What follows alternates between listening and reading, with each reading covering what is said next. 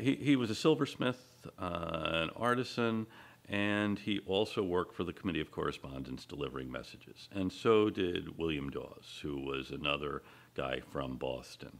And Joseph Warren, really the leader of the Provincial Congress in Massachusetts, and one of the most important figures in Massachusetts politics, realized that the British were up to something, that they were planning some kind of an operation to go out and seize the gunpowder being held out in Concord. And so Warren wanted to get the word out to the committees of safety in the other communities so that they could be on alert. So he finds these two messengers, Revere and Dawes, and sends two out in case one gets captured. Now, the only way to get out of Boston is either by rowing across Boston Harbor to Charlestown or across the Charles River, or by land along Boston Neck. So Revere is going to row across Boston Harbor to Charlestown, and then Dawes is going to make it, if he can make it through the British sentries on Boston Neck, he will go by way of Roxbury and Brookline into Cambridge and then out that way. And what they're doing then is they're not riding through the streets yelling, the British are coming, first because they're British too, and if you're trying to do something without being captured, since there are British sentries out, you're not going to go around yelling this. What they do is they know whose house to go to. They know who is the leader of the Committee of Safety. They know who is the leader of the local militia. They know who is on their side, and they knock on a window and tell them the regulars are out. Because now they know where the regulars are going, and that's kind of shrouded in mystery how Warren had found this out. And, the legend is that one if by land, two if by sea. By sea actually is by way of the Charles River. And Robert Newman had flickered this signal from the North Church or the Christ Church spire so that they knew the British are leaving, marching from Boston Common, getting into boats, going across the Back Bay and Charles River to Cambridge, and then marching out. And meanwhile, Revere and Dawes are alerting these other communities, and then other riders are going out. And they're also, one signal, if you're in one of these towns, and signal that something is afoot, is to ring the church bell. So the church bells start ringing. In fact, as the British soldiers are marching through Cambridge and what's now Arlington, very early in the morning of April the 19th, they hear church bells ringing in the distance. They realize that the signal has been given. And it's near dawn when these troops reach the town of Lexington, and the Lexington militia by this time is convened on Lexington Green. And there's a face-off between the British soldiers and the Lexington militia, and the British officer orders the militia to disperse, and according to the legend, Captain Parker tells his men to hold their fire, don't fire unless fired upon, but if they mean to have a war, let it begin here. And then someone fires a pistol from somewhere, and each side thinks they're being fired upon. The British open fire, and that leaves about 8 or a dozen of the militiamen dead on Lexington Common. And then the British soldiers simply march on, because this wasn't their objective. Their objective was Concord, to get the weapons being stockpiled in Concord. And General Gage had been confiscating weapons, or trying to confiscate weapons, since the previous year. In December, he had sent a force up to Portsmouth, New Hampshire, to confiscate weapons. Had not been successful in doing so because, again, Revere had alerted the Portsmouth militia that this was afoot. Another expedition had gone to Salem, and that also was thwarted by the folks in Salem.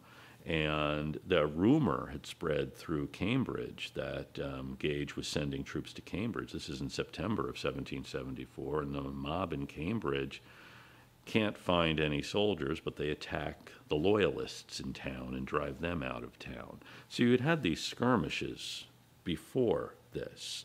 And what happens then at Lexington and Concord, is first at Lexington, the British open fire and then move on to Concord. At Concord, they do find the weapons. They start burning, have a big bonfire in front of the meeting house, practically puts the meeting house on fire. Soldiers help the townspeople put the fire out. Meanwhile, another expedition has gone north of town, and at the North Bridge over the Concord River, they see across the bridge the militia of Concord is massing, as well as militia from Bedford and other nearby towns. That is, all night the word has been going out, and now militia troops are converging on the area. and they're on this hill just beyond the Concord River, and what they see across the river, British unit, and beyond them, smoke rising from Concord. They think the British have set the town on fire.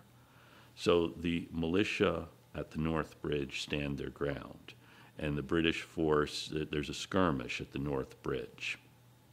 And then the British force, having completed its mission, there's no reason now to go and attack this militia on the other side of the bridge. They turn back. Well, this militia force sees the British now turning around, and they think we've made them retreat. So they start following them.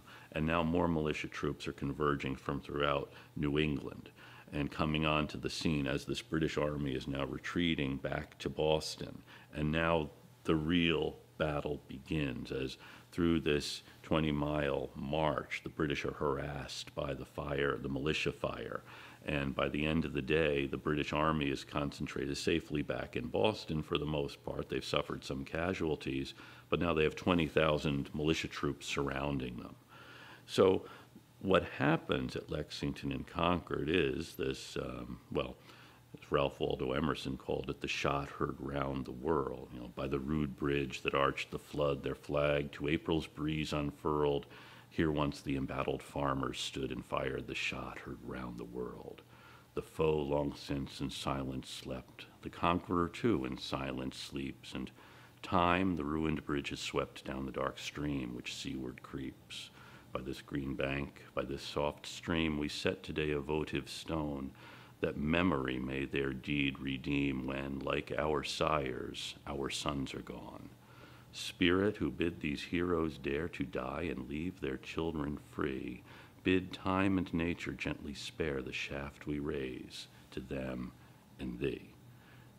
Emerson's poem is about a lot of things. It's not necessarily about what happened at Concord. It's about this spirit, this emanation from it, these heroes who dared to die and leave their children free, and about time sweeping all of this away, the ruined bridge down this dark stream which seaward creeps, and thinking about a time when, Emerson's writing this in the 1830s. His father lived just near the bridge and was there that day, and his father is gone, and Emerson's sons will be gone. But we want this remembered, so we set a votive stone here so that this will be remembered. And so it's a powerful image of what happens, but again, it's not necessarily exactly what happened. It's hard to get into the minds of these folks who were standing at the bridge. We do know that at the end of the day, the British Army is concentrated in Boston, surrounded by 20,000 militia troops, and then there's the big question, what happens next? And if you read the press accounts of the time, it's this skirmish by the ministerial troops, not really thinking this is the first shot of the American Revolution or a war for independence. Instead, we're not quite sure what this is. And the newspapers help us to make sense of how these folks were making sense of these extraordinary events in April of 1775.